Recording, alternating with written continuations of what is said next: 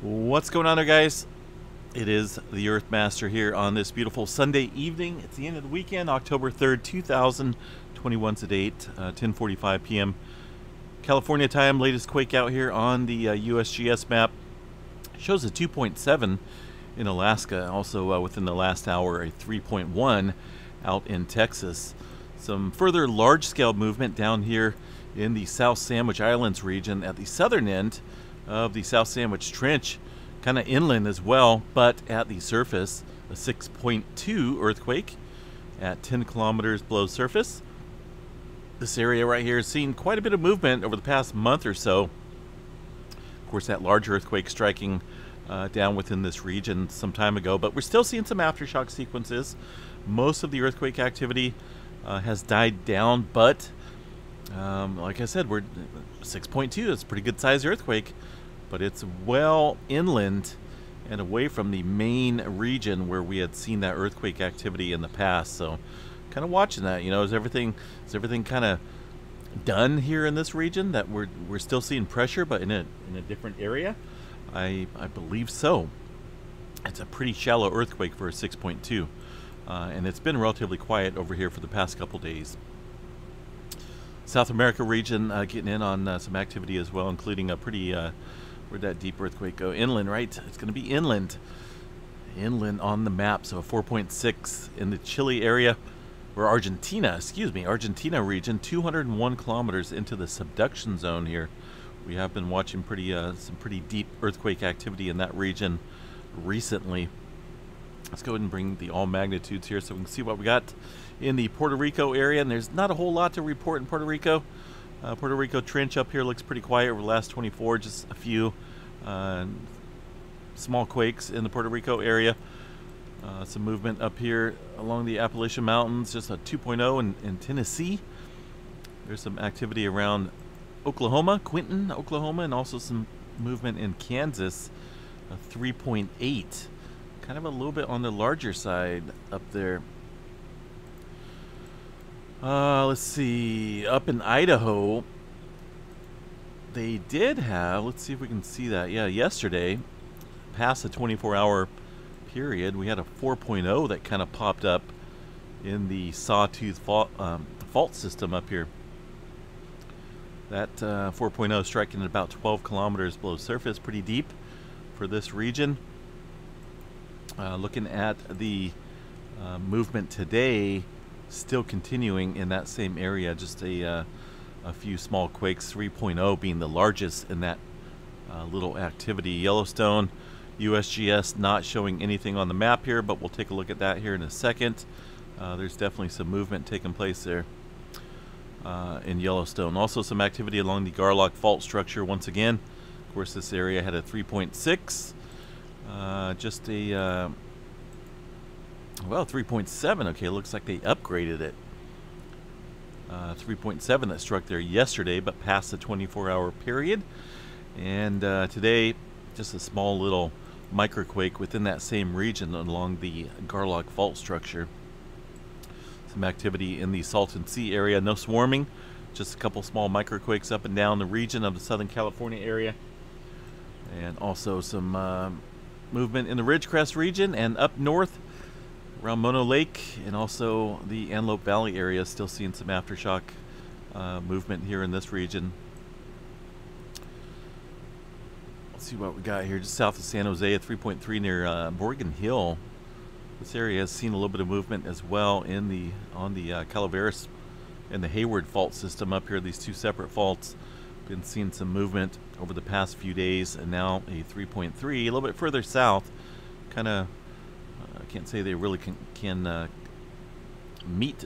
They kind of run together down here, looks like, at least here on the map, but kind of within the southern section there of that region. Up here north into the Redding area, 1.5 near Bella Vista, 24 kilometers deep. I'm guessing that's going to be a tremor quake. Dip downstream in the Cascadia subduction zone. Let's check that out here real quick on the tremor map.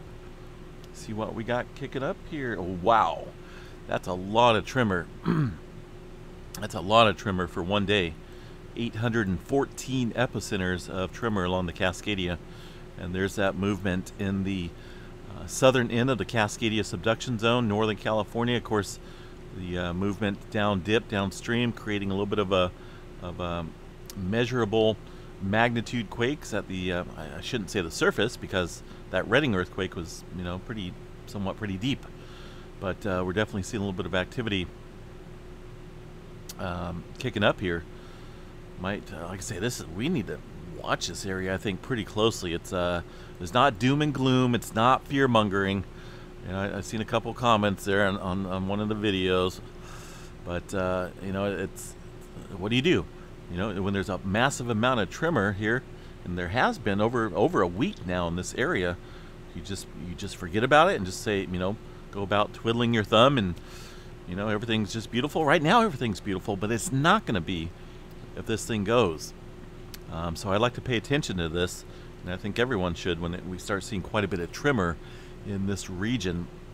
Tremor building up stress along the locked section of the Cascadia subduction zone. It's a fact. And today, 814 epicenters. That's about the most I've seen in one day in quite some time.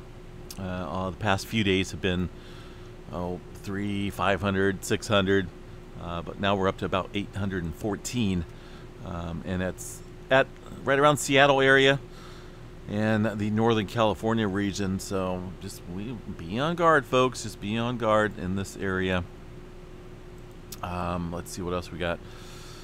The Cascades pretty quiet though right now. If you look at the volcanoes, no microquake activity. Nothing really to report in this region aside from that quake outside of Redding. Bella Vista region, pretty deep, 24 kilometers, right around the tremor location, down dip downstream there. Let's see here, what else we got? We'll check out Yellowstone while we're at it. Let's make sure we got the latest map here.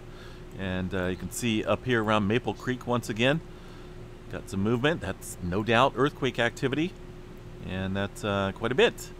These are all microquakes, very small quakes, but they are quakes nonetheless, and they've been consistent and ongoing here, at least for the last 24 hours on this map of the Yellowstone seismograph. Not a whole lot moving in. Inland, it's not really showing up too much on any of these other stations. That's because they're very small earthquakes occurring around the Maple Creek region. This earthquake here on this map looks like what do we got? 330, 0330. I believe that's going to be the, let's see, is it the Kansas quake? 3.8, or maybe, yeah, here it is. That's looks like 0318, so we're off a little bit on the time, but that what you're seeing on this map right here is that 3-pointer in Idaho. Showed up, actually showed up on quite a few stations there. So UTC time 0318, Idaho, Stanley, Idaho. All right, looking around the map here, folks. Philippines area, getting in on some fours and some deep movement at that, south of the Philippines, off the coast of Tokyo, a 4.6 as well along the Pacific Plate, and the region around the Vanuatu area, another deep earthquake, 142 kilometers deep for that 4.9. Kermadec Trench, some kind of a shallow quake, at least according to these guys, 10 kilometers for a 4.4 in that region. What do we got over here around Iran? A 5.6, shaking things up out in the mountainous areas, it looks like, and also some earthquake activity in Turkey. So definitely seeing some movement, but North America, man, North American play. I think as long as we see that subduction zone up here continuing with that tremor, we're still looking at a lot of activity moving into the Intermountain West regions and Idaho with that 4.0. Just a whole lot of movement here into the Intermountain West regions. Can't really look at everything locally, right? Because on this broad of a scale, with the dynamics and the pressure and whatnot being applied here along the west coast, northwest, no doubt it affects the inland areas, and that's kind of why we're seeing quite a bit of movement into Idaho and the Yellowstone swarm that's continuing today. Of course, USGS not reporting anything up here, but There's no doubt. Looking at that map, it's up there, folks. There's earthquakes taking place there. Let's see what else we got here, folks. I'm going to call it I think I'm going to call it a night. Just wanted to get the stream back up and running. Everything is as it should be, I should say. If it goes down, I will get it up as soon as I can. Still not for sure what's going on with it. It's not the computer itself, but I think someone being funny out there with a remote trigger or some type of access either through the Earthquake 3D app or one of the other apps that I use on the channel here. So it's all right. We'll get it. We'll get it. They can do whatever they want for a little bit, but eventually, all things get uncovered. All right, guys. Have a good night. Stay safe out there. We will chat you guys another time. Peace out.